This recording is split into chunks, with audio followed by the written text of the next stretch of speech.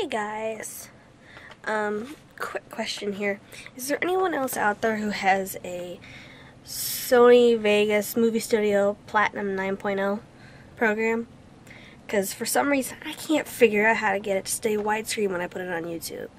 Any of my videos that I make on there, I try to make them in widescreen format, but once they go up on YouTube, I can't seem to get them to stay in widescreen format.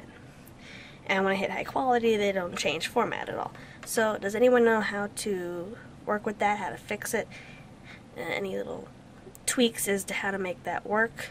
If you do, please send me a video response or a comment, any sort of message. Send me an email, perhaps,